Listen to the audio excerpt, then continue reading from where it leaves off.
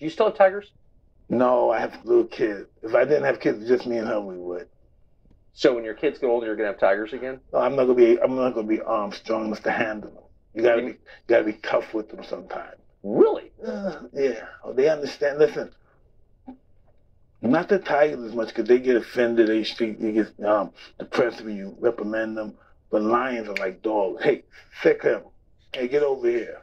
Just like dogs. Cheetahs too. Cheetahs are more dogs. Cause cheetahs bark. They don't growl like cats or purr. They bite. They bark. So some cats are in the dog family. Really? Mm-hmm. So a cheetah behaves like a dog? Yes, a cheetah and a lion. Tigers not so, but you can tell them what to do. And they tag somebody, that jump on you, they come and chill out with you. Tigers are not like that. They just want to hang out with you alone. They don't want to be friends with no one else. Is it dangerous to have friends over when you got tigers? I normally don't have. I have them in a cage when the friends come over. You're saying as you get older and you become less aggressive, the cats can smell that? Yeah, they know. Listen, they have to be put in their place. The tiger knows he has to be put in his place. And if you're not able to put him in his place, it's going to put you in your place. So you got to be the customato to his Mike Tyson. Absolutely, and it doesn't have to be brutal. Right. It doesn't have to be brutal. Listen, you could teach these cats, right? You could teach them, but very few, like only 0.5% could be trained. You can't tame them. You can train them, but you can't tame them. Probably 0.5%. What's the difference? Well, if you train them, they do tricks for you. You hang out with them, they do this, and then you got to put them away. Yeah. You know, but when you have them raised, they sleep in the bed with you. You can do that? Yeah. Right? Yeah, but I didn't have lions, but I had tigers in my bed. And I had two of them in the bed. That's why they don't go well together. They're in the bed, they want to get close. Next thing you know, you got two 400-pound cats fighting. And you, holy shit! And you try to roll to the floor. You roll on the floor and they're fighting on the bed. And they want to get close to you. Which one wants to get close? They start fighting. How do you break up a tiger fight? I don't. You know what I mean? Just one beats the other one, then he runs to me, the other one try to get behind me, and this guy comes out. It's like 3 a.m. in your bedroom? It's a fight. What the? I don't think I can handle that level of drama. I didn't think I could either. It never happened to me before. I used to have them since they first born. They slept with me, hanging out with me, and this never happened before.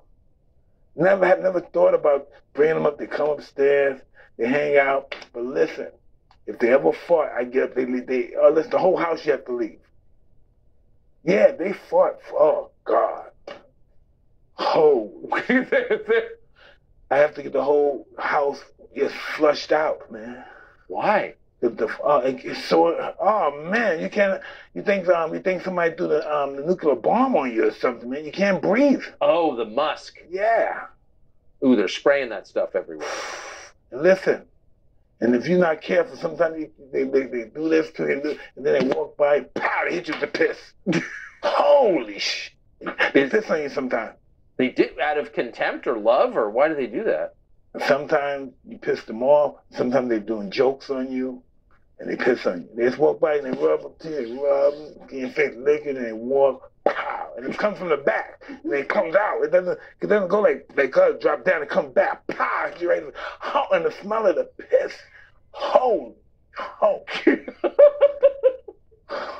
It's really strong, huh? Oh man, you listen, ammonia don't have nothing on that. Really?